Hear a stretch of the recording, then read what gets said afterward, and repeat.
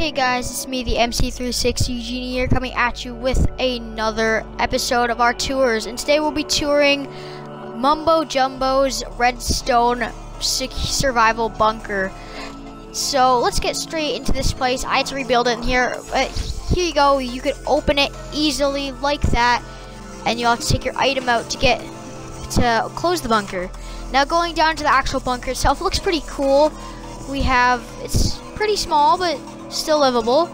Over here we have our very own trash can type thing. So you basically put the item in and it will disappear. We have this own water source over here. And yeah, so over here we have this free bread making thing. So basically it will shoot out the bone meal and you make the wheat. And you can make bread with it later on if you have a crafting table. I never actually put a crafting table in here, but still. So now this thing doesn't actually work. It's supposed to be a chicken farm, but the only thing about it is that you need observers, which we don't have in console yet. Over here we have our own storage wall, just in case. Here we have our very own enchanting place. So if you turn these on, don't mind that. I forgot to patch that up apparently. But yeah, if you have it, you could. It depends on what you have here to put different levels. Yeah. And next we have this over here. This is our security light. So in the morning the lights won't be off. At night though, just so that you know what time it is, then at night the lights will be on. So and then during the day, as you can see, they'll be off. Now this is probably my most favorite, which is, oh well, I can't open this. This is actually a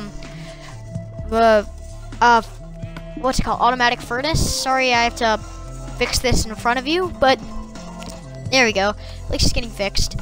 So basically, we have that minecart going around, and if you put something that needs to be smelted, it will go around, stop, get all your items, and then it will go around spreading them into every single furnace. So as you can see, it'll go through, and eventually it will make it so that all of them get smelted. There's no fancy part for the coal, but yeah. So to get out, you go up this ladder, you press this button, and then you jump out, and yeah. So this is it for the inside. Let me show you the outside redstone. It's kind of complicated. That's why I had to watch the video to make this, because he did do a tutorial on it. So yeah, pretty complex redstone, something that I wouldn't be able to do at all.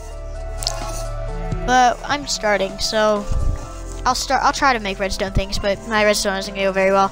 As you see, there's the trash item. It's not actually lava or anything, so it doesn't get like, yeah. But thanks guys for watching, and I'll see you guys in the next episode. Peace.